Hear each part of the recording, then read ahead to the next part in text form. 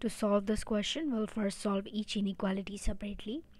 In our first one, we'll multiply 3 on both the sides, which gives us 7x plus 2 on the left less than 6 on the right.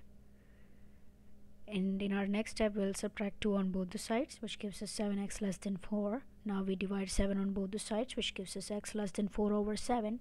Keep those r's in between. And in our second inequality, we'll multiply 12 on both the sides, which gives us 6 times 2x plus 3 on the left greater than or equals to 2 on the right.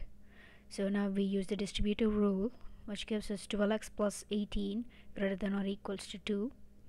And in our next step, we have 12x greater than or equals to minus 16. Now we divide 12 on both the sides, which gives us x greater than or equals to minus 4 over 3. And for our first inequality, we have the interval notation, which is minus infinity to 4 over 7. We'll plot this on the graph.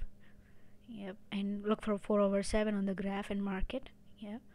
And that is extending towards the negative infinity, so mark that. For our second inequality, we have the interval notation minus 4 over 3 comma infinity.